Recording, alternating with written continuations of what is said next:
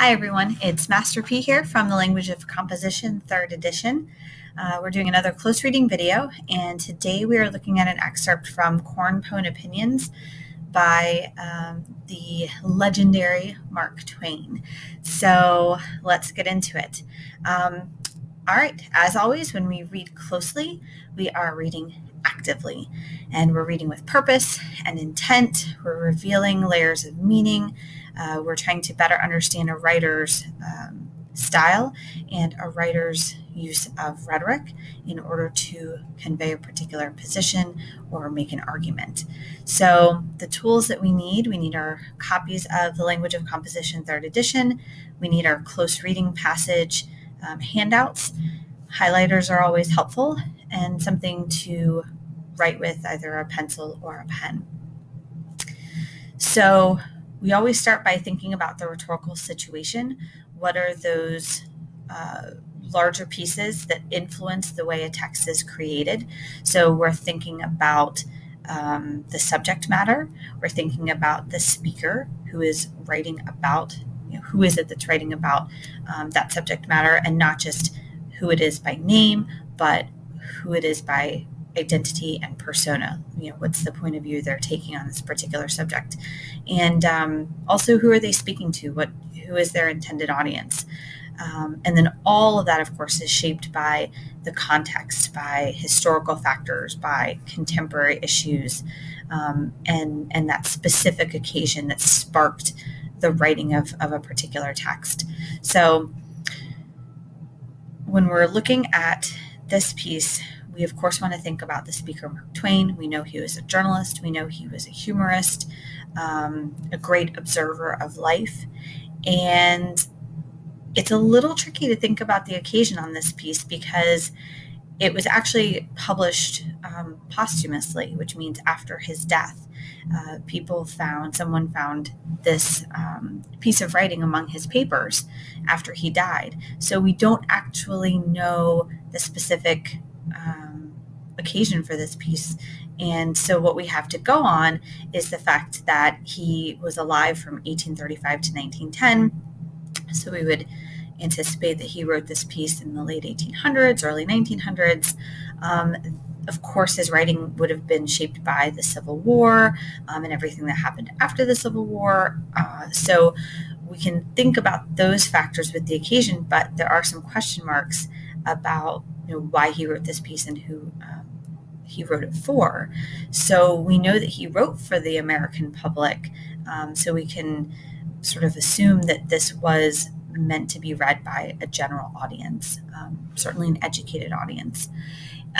In this piece, he talks about how personal opinion is formed and how it's shaped by public opinion. So he does make a point about the lack of original opinion and the concept of conformity and how that affects what we say we believe. So as always, our first step is to read for understanding and just make sure we know what Twain means. This piece was written, like I said, late 1800s, early 1900s. So there's definitely some antiquated language, some sentence structure we're not used to using or reading in contemporary writing. So it may take you longer to read this particular passage than it would a more contemporary piece, and that's okay. So take your time with it. Use the strategies of chunking, looking at even smaller pieces within this, and using brackets to identify a chunk and put that piece into your own words, paraphrase that particular moment, using the strategy of circling a word and connecting it back right to its antecedent, certainly using your teacher as a resource, but really kind of slowing down and making sense of what Twain is saying here. So I'm going to give you a moment to do that, and then we'll continue on. All right, so now you've had a moment to read through this passage, hopefully gain a better understanding of Twain's position and his purpose. And so even if you've only just sort of formulated those thoughts in your mind, that helps you think about these larger overall features, the purpose, the mood, the tone, the position. So again, when we are analyzing strategies, we're not just going on a terminology hunt, right? We're not just looking for, the person who writes the best analysis is not the person who identifies the most amount of strategies. So it's not a treasure hunt for strategies. It's more understanding how particular strategies connect back to these overall features. So take a moment, think about those elements, write them down or discuss them with your classmates, and then we'll look at how Twain actually goes about getting to these effects. All right, so let's talk about purpose. Of course, there's a larger, we could say the purpose of the overall text, but we're looking at just this particular passage. So I wrote down that Twain's purpose is to argue that there are no original opinions, that everyone, to make this argument that we are all sort of slaves to our own conformity, or society's conformity. But I did also put down that his purpose was probably to entertain. That's the purpose of most of Twain's writing. And he did get paid to write, and that was his career and his position. So we don't know for sure because this was published after his death, but that's my educated guess, to make this argument, but also to entertain. So the mood I said was instructive, but also, of course, because it's Twain, humorous. There's some humor there, but overall instructive. The tone, his attitude toward conformity seems to be, or at least public opinion seems to be judgmental and evaluative. And then his attitude toward original thinking seems to be approving and favorable. So his position, my analysis or my understanding of his position is that it's commonplace, right, for people to form opinions unconsciously based on what other people think. So the idea of an original thinker is actually quite rare, and that original thinkers are courageous and brave because they go against the norm. Okay, so let's see how Twain develops these concepts or these features. When we annotate, we're going to dig into the text. Hopefully we've been annotating, perhaps you did for understanding, or certainly you could go back and do that. We're looking at his style, and we're looking at the development of his argument. We can use a graphic organizer to corral our thoughts and then turn those into sentences or paragraphs or complete essay. Okay, those are our three things. So here's a graphic organizer I might use. I'm looking, of course, I want the quotation, and I want to be able to put that into my own words. That's helpful to me to make sure I understand what the writer is actually saying. I want to look at the rhetorical strategy or style element, and then, of course, the effect or function of the strategy and the quotation, how they connect back to that larger whole. So the quotation I wanted to look at today in this video is when Twain writes, "Broadly speaking, there are none but Corn-Pone opinions, and broadly speaking, Corn-Pone stands for self-approval. Self-approval is acquired mainly from the approval of other people. The result is conformity." All right, so that's the quotation I'm looking at. Now, to put it into my own words, I wrote, "In general, no one forms original opinions because everyone wants to feel good about themselves, and we feel good about ourselves when we feel like part of the group and not an outsider." So that's how I worded it. Maybe you would word it a little bit differently, but as long as we're getting at the same idea, then we're good. So I noticed that Twain uses simple sentences and a logical arrangement of ideas to draw this conclusion. So the effect I saw was that he draws a clear line between effect and causes, right? And I'm going to get at function here in a second. So I want to take all this information and I want to put it into my sentences, my analysis nugget, where I can convey what I'm thinking more clearly, right? So here's what I wrote. Twain lays out a logical argument to support his position that in general, people do not form original opinions. Using simple declarative sentences, he clearly claims that Corn-Pone opinions are made to achieve self-approval, and that self-approval is derived from the approval of others. He concludes his deductive thinking with a short, simple sentence. The result is conformity.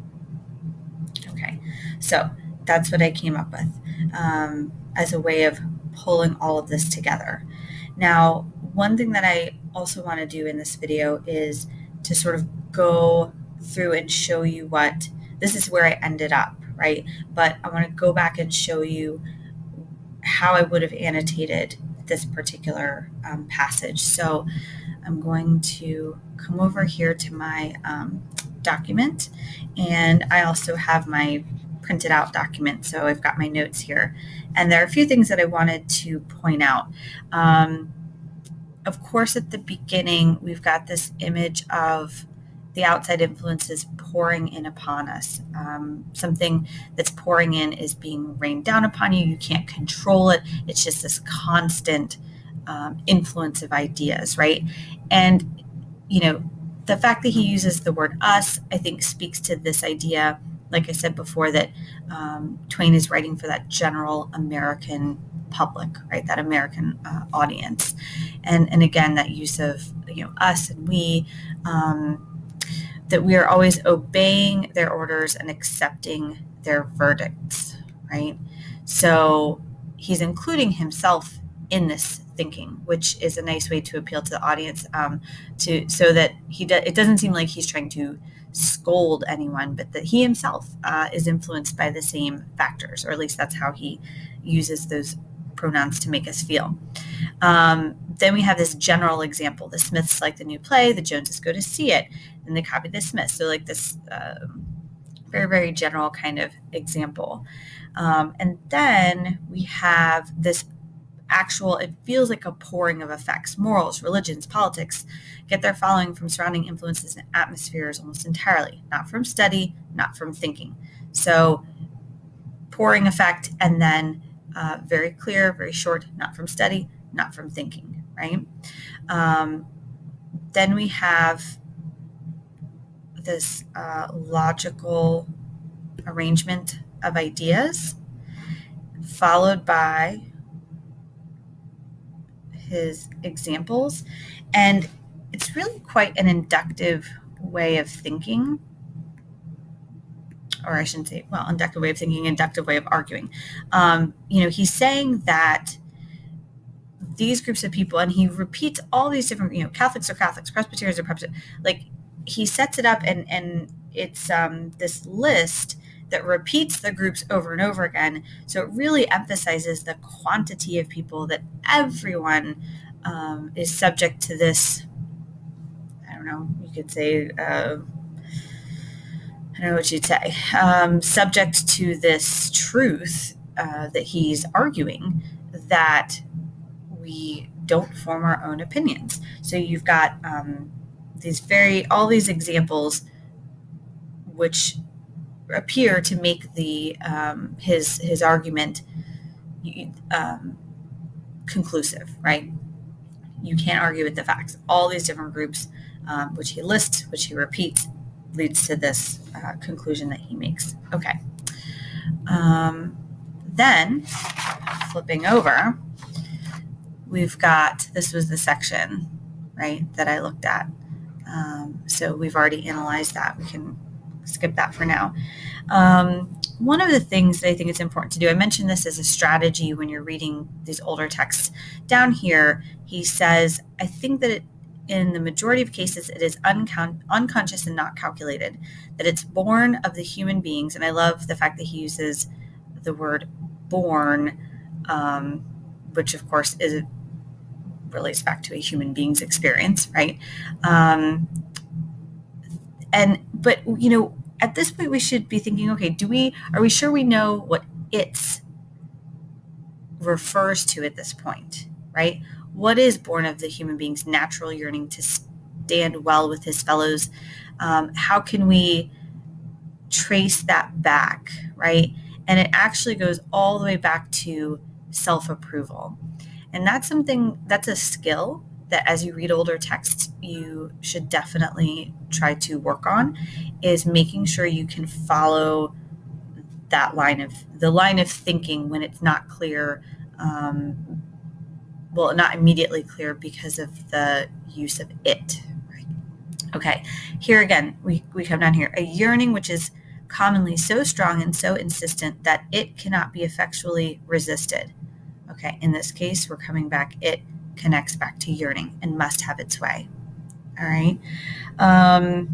Okay, down here, I think this is interesting. It says the one talking about the sentimental variety of this yearning, the one connecting here, which can't bear to be outside the pale, can't bear to be in disfavor, can't endure the averted face and the cold shoulder.